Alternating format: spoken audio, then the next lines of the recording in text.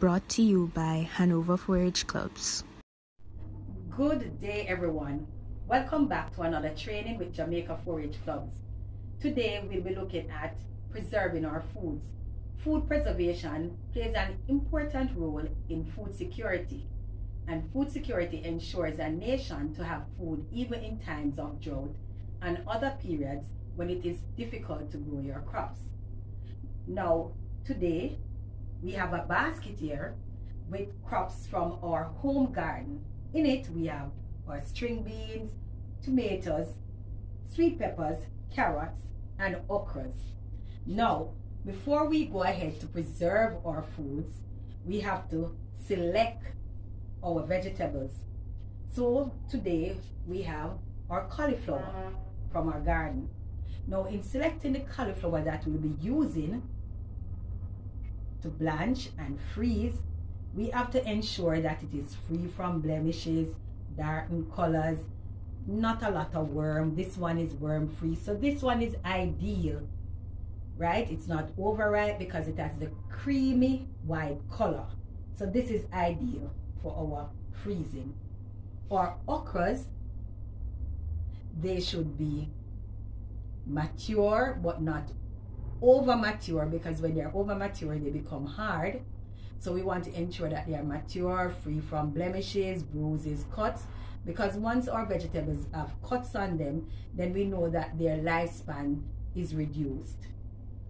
Our carrots should be firm, not always as large as this. I had a good crop, so they will not always be as large as this. However, they should be firm, they should be mature, they should be free from cuts and bruises and blemishes. Again, we don't want to reduce the lifespan, and sometimes it's best you choose the ones that are straight because we'll have less wastage. Our sweet peppers should be firm, and this is when we know that they are fit enough. They should, of course, be free from cuts and bruises and blemishes and darkened colors.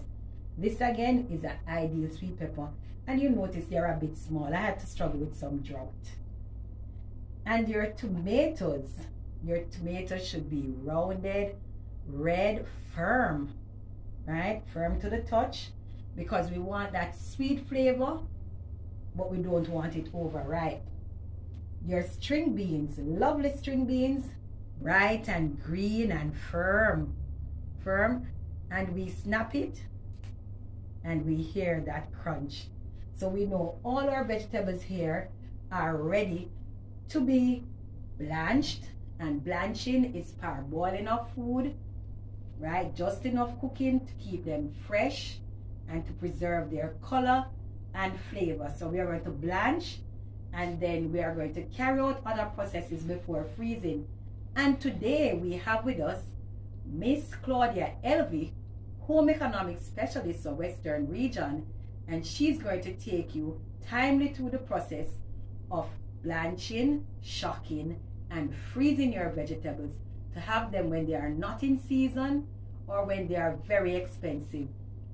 Thank you for watching this part, and do stay with us because there's more to enjoy. Now I will be preparing my vegetables. They were washed already. So now this is a piece of cauliflower. So I am going to remove the florets from off the stalk.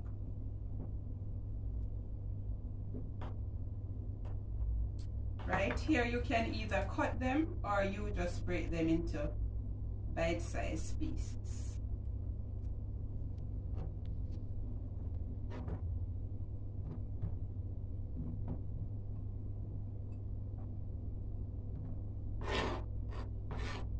Next, I will be doing the okras, which I will be blanching them whole.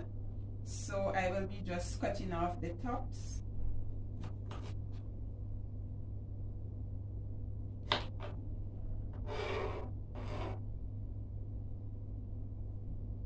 The string beans, you can break these if you want.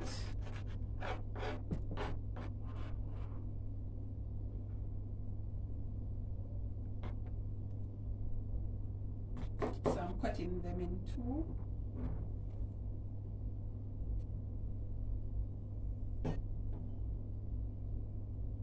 Next, I'm using my crinkle cutter to cut the carrot in slices. Alright, that one didn't come out so good.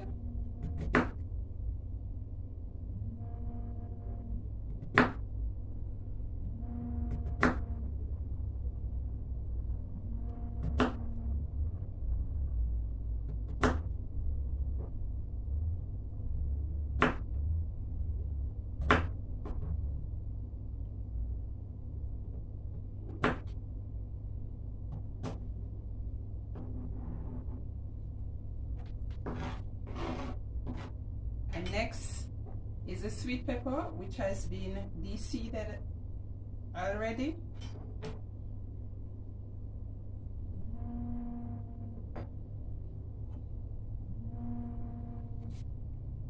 So now I am going to slice.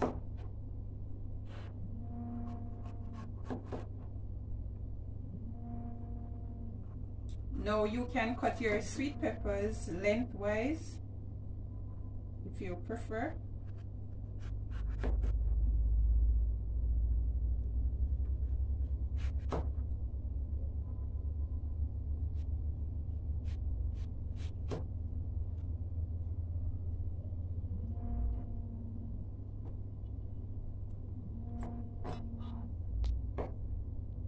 Now I have placed the cauliflower florets in the colander, and now I will place it in the boiling water.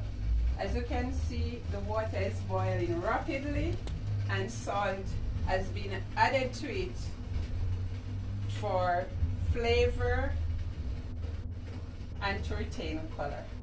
This will now boil for 3 minutes, after which it will be placed in the ice water.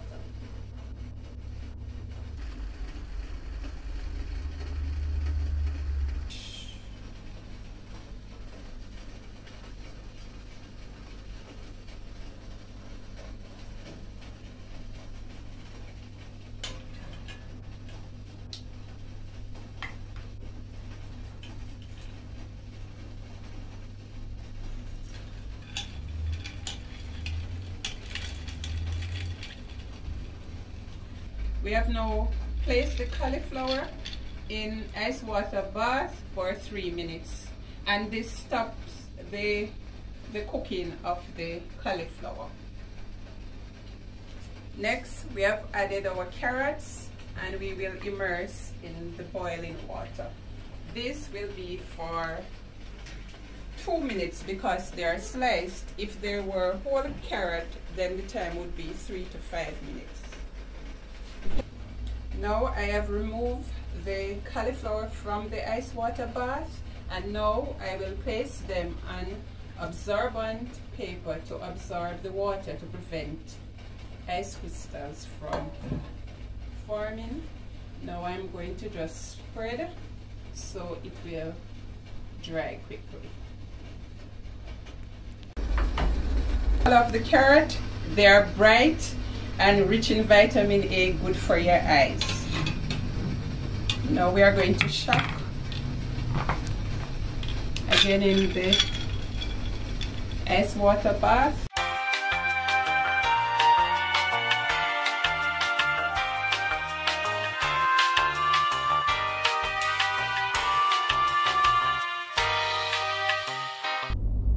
Now the blanched vegetables will be placed in the freezer bag. It is important that the freezer bag be labeled with the list of ingredients, the manufacturer's name, the manufacturer's address, the best before date, the manufacturer's date, and the net weight.